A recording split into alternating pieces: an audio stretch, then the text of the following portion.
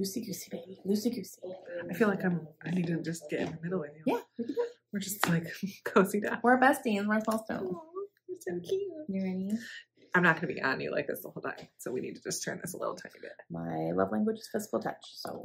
Oh, should I just have this? Well, you can't see mine because I'm short. I feel like I'm going to have bloopers in this one. Yay! Hey guys, it's Sarah, and I'm here with my bestie, Krista.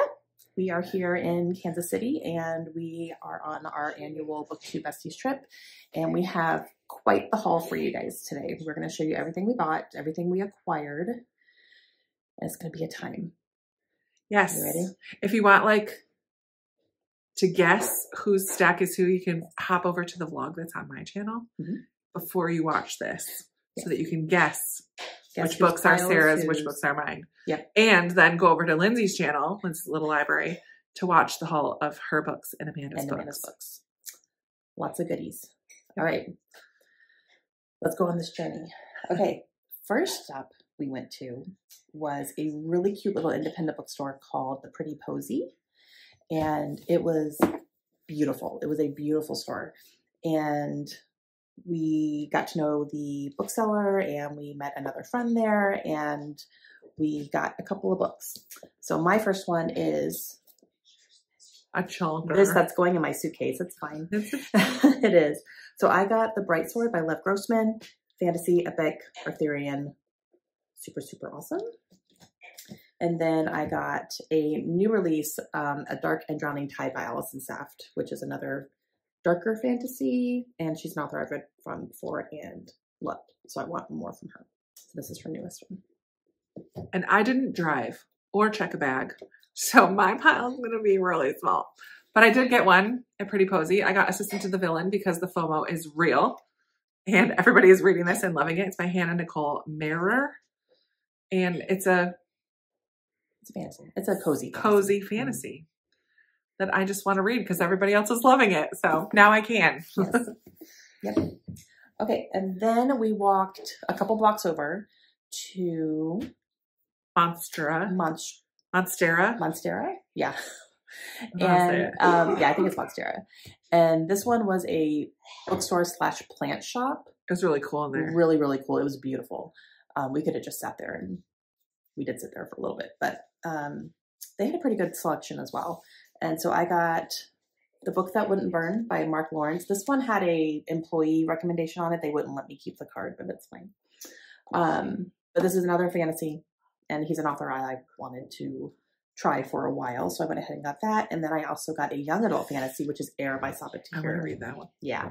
This is set after the Ember and the Ashes series. Same world, but set afterwards. So I will be reading the Ember and the Ashes series first and then diving into this one. But this is actually the first Good Morning America Book Club young adult pick. They just started a young adult area of the Good Morning America Book Club, and this is their first pick. So it's been all over the place right now. But it's on my anticipated reads. But I want to read the whole series of Ember and the Ashes first. Yeah, I need to do this one. So. I didn't buy anything at Monstera. 0. She was very good. It's very good. All right. And then from there, 7 Stories. Yes, we went to 7 Stories, which we had one of the people that we met at the first store told us about this store. And it is a store that is run and operated by a 15-year-old girl. Yeah. Her whole story is over in the vlog, so go check that out. She's cool. On camera talking about what she's doing and everything, but she was really impressive. We were all just like... Listen, 15. 15. Running a business. I can't get my 16-year-old out of her room half the time, and she's running her own business and going to school. It's nuts. And she had a pretty good selection, actually. It wasn't huge, but what she had was good. And I got 2 books. So I got Vera Wong's Unsolicited Advice for Murderers by Jessica Sacanto. She was very happy I got this. Is it cozy? Oh yeah, yeah, cozy like mystery. An older, but older not protagonist, like punny cozy mystery. Just an older protagonist who's super funny, sarcastic, and passive aggressive. Yeah, and another author I've read from and want to read more. And then I bit the bullet and got The God of the Woods by Liz Moore. I've been fighting this. I don't know why. I think I'm a little bit scared of it because I didn't love the other book I read from her, but I'm hearing so many good things about this one that I'm going to give it a try. So. And I did get 2 books in there as well. because I just wanted to support this girl who's doing something amazing. I actually got one that's the same as Lindsay, but this is a local author, Elora Maxwell, The White Rose of Texas. It's historical fiction set around the time of the Alamo and the fighting down there. So I'm excited, local author. So it kind of has a little fun twist to it. And then also this is a book that I've seen around the, I can't say it, the Dallergut Dream Department Store by Mai, by that author, Mai Lee. It's a little tiny book, also super cozy. Yeah, about someone who can sell. What if there's a store that sold dreams? Like that would be kind of fun. So I thought that looks really good. So I added that to my pile as well. It's really cute looking book. Okay, and then we had a couple of non-bookish events or locals that areas that we went to. And the first one was we went and saw Sarah McMahon. She's an Instagrammer that all four of us follow and really, really enjoy. And she was going to be here. And so Lindsay signed us up to go. It was run through the local library here. And so we got to listen to her talk. And then afterwards we got to take a picture with her. And I went ahead and grabbed the book because I was the only one who didn't own this book yet. But that is The Small and the Mighty by Sarah McMahon. And this is how many stories? 12 stories of actual people in history who made a really big difference that you probably haven't heard of. Yeah. And she talked about some of them and I was like, okay, I'm ready to read this book right now. Yeah. And her talking was incredible. So we all really, really enjoyed it. If you want a nonfiction for nonfiction, this is a good choice. It's really good. And it's very, you feel like you're sitting right down chatting with her. Like I've read the first chapter so far and it's just really good. Very personable. She kind of breaks that fourth wall and talks to you as the reader, and it's fun. It's really fun. And then one of the things that we did as well was go to the Rabbit Hole, which is a children's book museum. So in this museum are all of these little exhibits focusing on different children's stories. In each exhibit, there was books that you could sit down and read. It was definitely a museum geared more for children, but it was very nostalgic for us. A lot of books that I read as a kid, like the Frances books and Madeline, but there was other ones too, Shel Silverstein poetry, like the Frog and Toad area was really cool, and so much detail and so much beauty in this. And it was just fun to see families with their little kids, and even the women who were the docents, the volunteer women who were just there helping everybody. And it just was a really wonderful, positive experience. It was just so lovely. The Goodnight Moon Room was our favorite at the end. It was just really sweet. Yeah. You'll catch lots of pictures and stuff of it on my vlog, but they had a little bookstore at the exit area. And so I picked up this Meg Medina book. She was actually going to be there in the evening of the day that we went, but we weren't going to come back for it. But so I picked up The Girl Who Could Silence the Wind by Meg Medina. This is also a book about dreams to a degree, but with a Latin American twist to it, because that's Meg Medina's background. And so it has that aspect to it. And I'm just very excited. I really like Mercy Suarez series. I've read the first one, so I'm excited to read more from that author. Awesome. Okay. And then the next day we hit a couple more independent bookstores, and the first one was a romance bookstore, and it was really cool because they had just expanded and doubled their size, so we got to kind of see it before their official opening. But I got a couple things there, and it was very romance heavy. Very romance heavy. Lots of puns, lots of fun signs. Krista was like, "Don't look." We were loving it. Krista was like, "Okay, get your stuff, let's go." Oh man! And the staff was really nice. They were very nice and kind, and all that. So I got a couple things. I did get Brother Song by T.J. Klune, which is the fourth book in the Green Creek saga, which is the last one. They just re-released all of these because they were originally self-published, so now I have all four, and now I can actually read them. It's fun. And then I actually got this one. This is The Forgotten and the Feared by E.C. Garrett, which is a local author. It's a dragon book.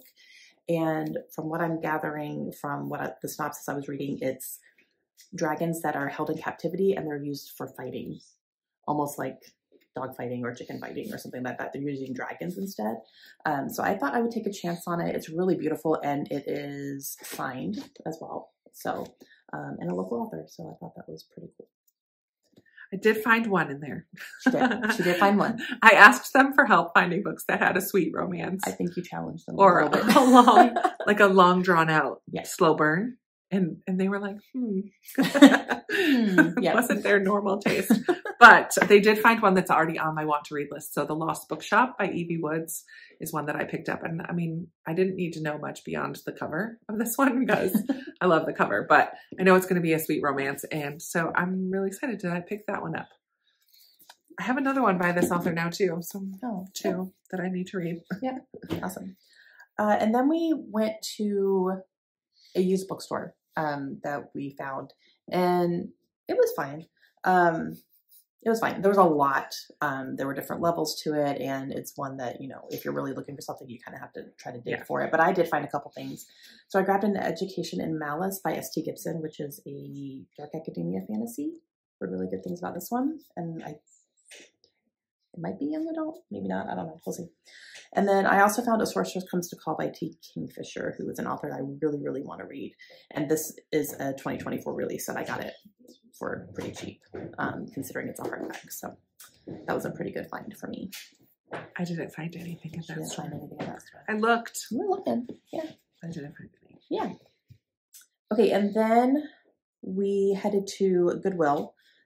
We found a Goodwill, and I grabbed The Dead and the Dark by Courtney Gold, which is ghosty, kind of ghost huntery type things for this one. And this is young adult as well. That's a cool cover. It's really pretty. And then The Darkness Before Them by Matthew Ward, which is another one that came out less than a year ago. I think it came out at the end of 2023. But I remember we got these in stock at Barnes & Noble, and I was really excited. Never picked it up. But I got it for super cheap at Goodwill, so I was kind of glad. And I didn't get anything at Goodwill. You did? Oh, I thought you did. Okay, good for you. I know. All right, you want to start off the... I didn't get anything at the swap either. What are you doing here, Krista? Today we met up with a bunch of subscribers and friends and went to lunch at a barbecue place, Kansas City. You can't come to Kansas City and not have some barbecue. It was delicious. So we had some barbecue and just met some wonderful women who joined us for lunch and then book shopping. But after lunch, we went outside and people had brought some books that they were done with and set them all out on a table. And we did a little book swap. Mm-hmm. And I didn't choose to take any home with me. I did. I got two. All right. So I grabbed The Guilt Trip by Sandy Jones, which will be kind of a domestic thriller, probably. I haven't read her yet, so we'll see how that goes. And then the first one I grabbed was A Broken Blade by Melissa Blair, which is a... Ooh, the eyes are shimmery. Yeah. Isn't that cool? I got this up real quick. I was like, I was the last one to pick in our first round. I was like, nobody grabbed that. And no one did, and I grabbed it so fast. So, yeah, excited for that one. Nice. Okay. After lunch, we went, after the swap, we went to Rainy Day Books, which was the best. The best. Oh my gosh. That was easily my favorite one. It was not a very large shop, but very open, wonderful, wonderful, wonderful booksellers. Yes. All three, so four of the people working were just filled with book knowledge and ready to share about books and so welcoming. They were so excited that we could come into the store. We met the Book Bros, another group of guys that were in there. Yeah, I'll leave their Instagram down below. They were fantastic. And these booksellers were just doing their job. We got a few things. I actually wasn't influenced by booksellers in that one, but oh man, I was. Some of us were. Yeah, some of us were. So yeah, we got a lot in there. Do you want me to go first? Where do you want to go? You go first. I only have two. So Amanda told us about this, that she picked up on this trip to A Bit Much by Lindsay Rush. It's a book of poetry. And she keeps reading a couple to us here and there. And we're like, everyone is hitting the feels. It's making us tear up. It's relatable. Very relatable. It's just... and I think Amanda first heard about it from Jamie Golden on the podcast. And so she picked it up because of that, but she has convinced us that we needed it as well. And then the other book that I got that was also on my want to read list is Welcome to the Hunam Dong Bookshop. This is set in Korea. This is by Hwang Bo-rum, set in Korea. And it's just a cozy, bookish book. Heartwarming Korean smash hit. Done. There was only one thing on her mind. I must start a bookshop. So I think it's a woman who leaves the corporate world to open up a bookshop. Yeah. And that was a recommendation at our last retreat. Somewhere in Korea. So I'm just really excited to have this. It's been one that I've been eyeing here and there. But yeah, decided to go for it. Okay. I was absolutely influenced. So the first one here is Unbound by Christy Healy. And I feel like I have heard about this one here and there, but it's not something that's like super popular. But the bookseller definitely, I was talking to her and she said she's mostly a sci-fi fantasy reader. And I said, come with me and recommend me some things because that's what I'm really desperately in the mood for right now. And so she definitely recommended this one. So it's kind of Beauty and the Beast, except Beauty is the Beast. And I was like, say no more and hand me that, please. So I got that. I got The Memory of Animals by Claire Fuller, which is one that I've heard about on the Currently Reading podcast, and it sounded really interesting. And we're just going to say hello. There's octopus. Oh, so yeah. Yes, please. On all that. I also grabbed Starter Villain by John Scalzi. I read a book by him earlier this year and loved it. And I definitely want to read more from him. So, and this cover is epic. So, and a couple people, when I picked it up, they were like, oh, that's so good. I got The River of Silver by S.A. Chakraborty, which is short stories from the David City of Brass series. And I have it in paperback. I've been waiting for this to come out in paperback. Do you read short stories? If they're set in a world that series that I'm reading, yeah, I do. Yeah. If they're standalone, I usually don't. And then the bookseller also sold me on Thornhedge by T. Kingfisher, another T. Kingfisher book. She said this love story she said it's her favorite love story of all time. And she read it 2 times in a row. Wow. Because like she finished it and then she immediately read it again. I mean, it's teeny tiny, but yeah. I was like, done. And then these last 2 that I got at the store are 2 that were some of the main ones I was personally looking for this weekend. And the first one is The Tainted Cup by Robert Jackson Bennett, which is another one I heard about on the Currently Reading podcast. And Meredith is raving about this thing. It's her favorite book of the year, maybe one of her favorite books of all time. So another fantasy. And another one from the podcast, I Have a Problem, is A Short Walk Through a Wide World by Douglas Westerbeek. I thought this was a fantasy. It is not. It is a fiction book. But I heard this compared to Addie LaRue, and I just said, yes, please, because Addie LaRue is an all-time favorite for me. So grab that too. It's a beautiful cover. It's beautiful. Yeah. It's really pretty. Yeah. Do you have any more? I have one left from You have one left. Okay. I'll just finish it out then for me. We went to Target and I got Carrie by Stephen King, because this is one Stephen King I don't have yet. And I love the redone covers here, like with the blood and the crown and everything. So that's really cool. And I don't have it yet. I bought 0 at Target. 0. And then we met up with Chloe from Always Booked. I'll leave her down below as well. We got to see her and spend a little bit of time with her and her beautiful family. And she said, hey, I have books in the basement. Go take some. Go take some. And we were like, okay. So I grabbed The American Roommate Experience by Elena Armis. So this is a romance. We'll see. I haven't read her yet, so we'll see how it goes. But yeah. And I grabbed The Orphan House by Anne Bennett. And now that I think about it, I might already own this.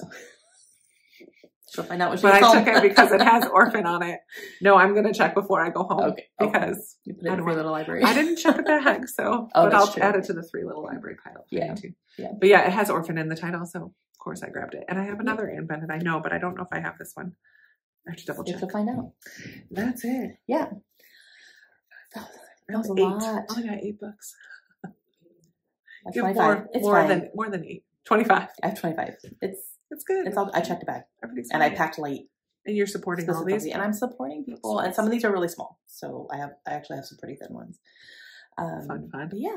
All right, go check out Lizzie's channel.